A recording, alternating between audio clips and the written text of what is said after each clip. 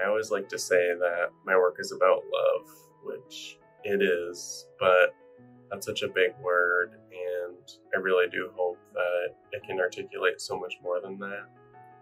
It's really about the pursuit of love. My name is Lucey, and I'm an artist and curator living in Beverly, Massachusetts. As a kid, I always fantasized about love and all the parts of it that I saw. Stupid, problematic love stories where the girl always got her guy. And I really wanted to be that girl staring out her car window about to run away, watching the guy in her rear view mirror shouting, "Please don't go." But I do think that we all watched those movies and we probably all had those same hopes and dreams. It's just, I think some of us thought that it was possible. Growing up as a closeted queer person, I genuinely thought that I would never be able to experience love. The only queer people that I saw in real life or in movies were jokes. They were portrayed or described as people who had something wrong with them, who had something to hide, something that they should hide.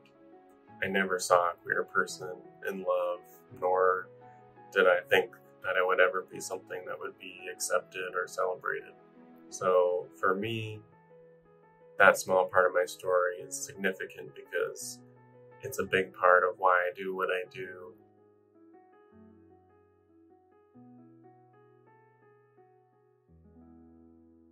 Easy to Love is a grouping of paintings that have love letters embedded under hundreds, sometimes thousands of tiny painted color marks. Sometimes the words are legible, sometimes you can just see or feel the gesture of the writing underneath. Sometimes the letters get totally buried. I realized early on that I'm only one person, and if I really wanted to dig deeper into understanding love, I had to talk with more people and hear more stories. So some of the love letters are collected from friends, family, some are collected from strangers. It's been such a privilege to be able to be let into people's lives on that level, on such a vulnerable and intimate level. Anytime I read them, I always think, this is what love really is. This is what love really feels like. This is a real love story. There's also a grouping of paintings that have collage material from past relationships and also my current relationship. Easy to Love is really about him. We've been together for a short amount of time, but we've also been through a lot, and my love for him has only ever grown.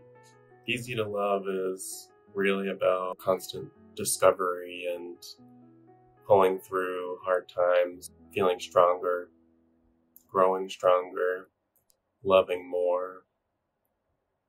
Love is about affection and desire and sex, but also rejection and heartbreak and all the messy parts of loving and learning